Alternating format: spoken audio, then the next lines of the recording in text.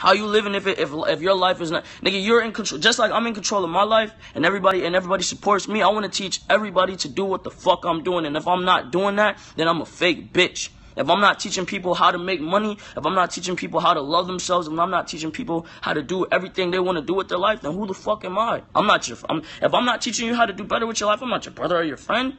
I'm a fuck nigga.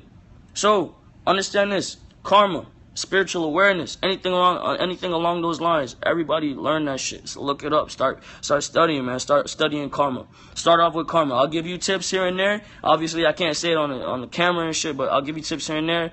But niggas, pay attention to what you're doing in your life, because your life is right in front of you. Everything you need is right in front of you. Even if you broke, dead broke, it's because you're supposed to be like that. And everything, the people who struggle the most or get it the hardest will succeed in the end. I promise you. You will not have the hardest life forever. Everything will come to you. What you deserve will come to you. And if I end up getting shot and killed for what the fuck I'm doing, or if I end up getting my ass beat at some point in time, or nigga, if shit get hard on me, it's because I deserve it. That's point blank, period. Everybody will get a death. Everybody will get a death that is deserving. Everybody will get a life that is deserving. You will get what the fuck you deserve. Karma. Point blank, period.